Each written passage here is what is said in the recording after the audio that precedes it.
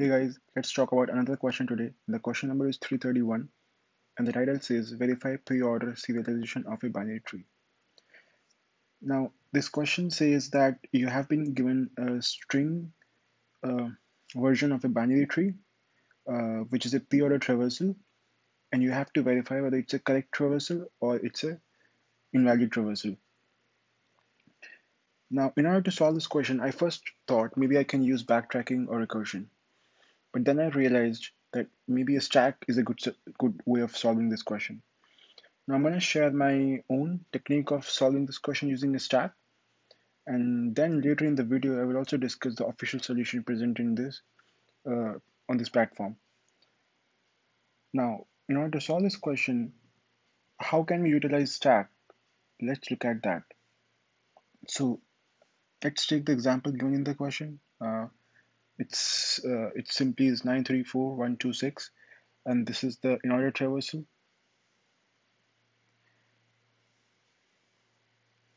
and this is the indices of each value or each node. Now, how we solve this question using stack? Let's take a stack.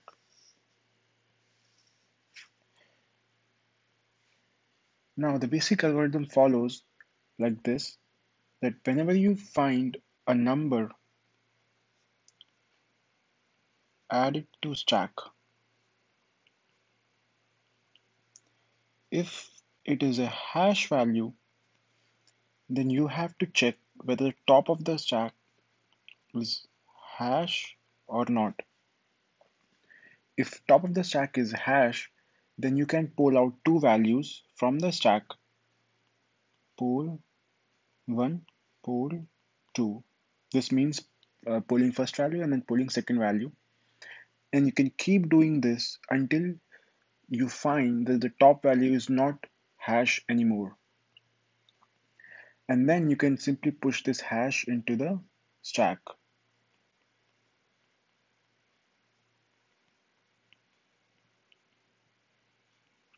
Add it to the stack.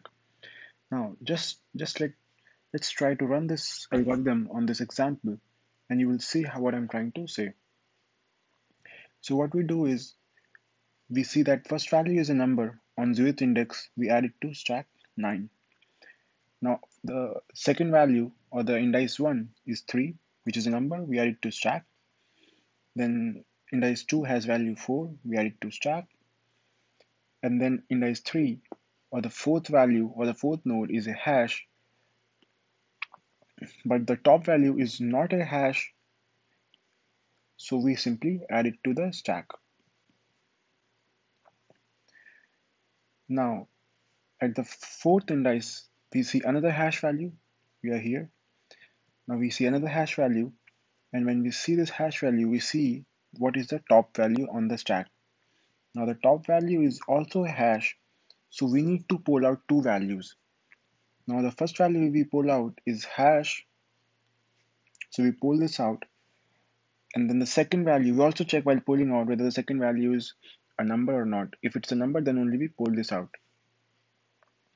Now we pull this number out, and the top value moves here.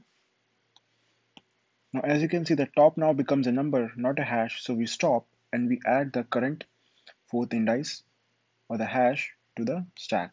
So we add hash over here, and the top becomes this new hash.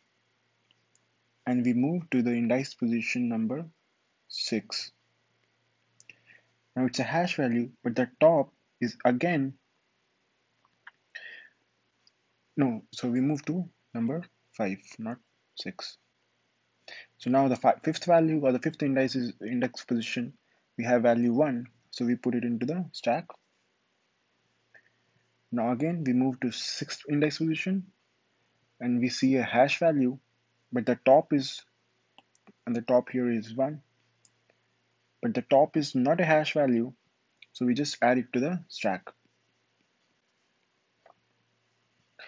Now we move to position number 7, and we see a hash value again.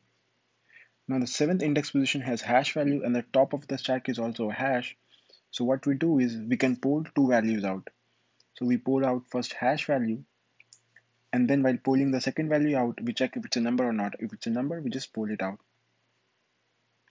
So we pull this out, and now the top value moves to hash. Now, as I said, while pulling two values out at one time, you keep doing that until and unless you find that the top value is not anymore a hash value. So now again, while pulling the two values out, we see that there is another hash. So we again pull out two values. So we pull these two out and we move here. Now you can see that the top value is not hash anymore. So we stop and we put the current hash into the stack. So we put hash over here. We change the top to this and we move to position index 8. Now before moving forward, let me tell you what happened right now. So we were able to clear this portion of the string. What does this mean? So let's say this is the example. This means that we were able to replace this entire left subtree with a hash, or we were able to process this entire left subtree while iterating over the string. So this is how we were able to replace this left substring or the left subtree, and we replaced it with a hash, and we put that hash value over here, the stack. Now let's move to index 8. We see that it's a number, we just add it to the stack. We move the top value to this. Now we move from 8 to 9. 9 is a hash. We simply add it because the top value is not a hash. Now we see number 6. If it's a number, we just simply add it to the stack. So we just add it. Top is changed. Now we move to index 11 and we see it's a hash, but the top value is still not a hash, so we simply add it. Remove this. Now when you move to index position 12, we see that it's a hash, and the top value of the stack is again a hash. So we pull two values out, and we see then there is another hash. So we pull another two values out. Then we see there is another hash. So we pull another two values out, and then we put this hash or the 12th index hash into the stack, which simply means that we were able to completely process the tree and replace it with a hash. So in this way, we were able to completely replace the entire tree with a hash, or we were able to completely process the tree. And this is a value traversal. So the condition for value traversal is that if at the end of entire processing, value traversal means that at the end of the processing, only hash remains in the stack. Now, this is a simple technique using stack to solve this question and to verify that the preorder traversal is valid or not. Now, let's talk about official solution on LeetCode. Now, the technique used in official solution basically uses slots, and we start initially with one slot. So with one slot, we means that we can capture root, and for each node we process, we check if it's a number or if it's a hash. Now, if it's a number, we add +2 to the slots. So if it's a number, +2 for the slots. And the reason for that is for each number, we can have two more children and they will provide two more slots. So whenever we process a node, we reduce one slot, we consume one slot, and if it's a number, we add two more. So for example, in case of this example, what we do is we start with 9 We consume one slot, but it's a number, we add two more, plus 2. Now at 3, we consume one more slot, but it's a number, we add two more slots. At 4, it's a number, we add two more slots. Now it's a hash, we did -1, -1, because we consumed it. And then on this side, because it's a number, we consume this and then we add two more slots. We consume this, we consume this. And then here, consume one slot for this 2 and add two more because it's a number. Now it's a hash, consume 1. It's a number, consume 1 but add 2 slots. Now we simply reduce one for this, one for this. And now if you total this, we see that 1, 2, 3, 4, 5, 6, 6 twos, which is 12, plus initial value of 1 means total 13, minus 1, 2, 3, 4, 5, 6, 7, 8, 9, 10, 11, 12, 13. 13 minus is equals to 0. So this means that we were able to consume all the slots which were generated during the processing and the initial one, and we are left with 0 available slots. That means it's a valid pre-order traversal.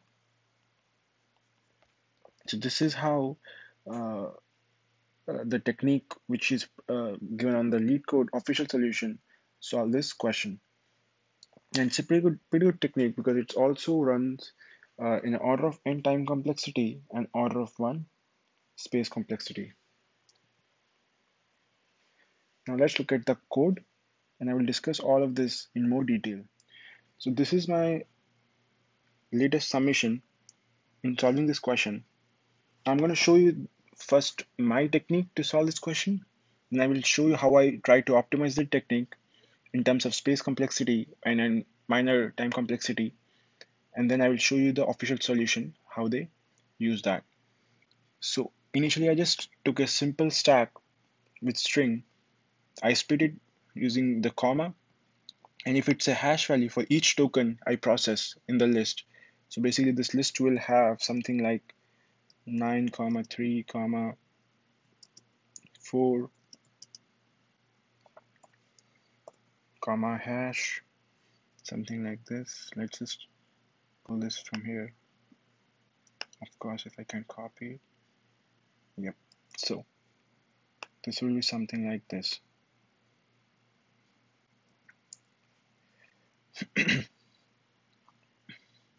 Now here each token will basically be each node we process, like 9, 3, 4 or hash.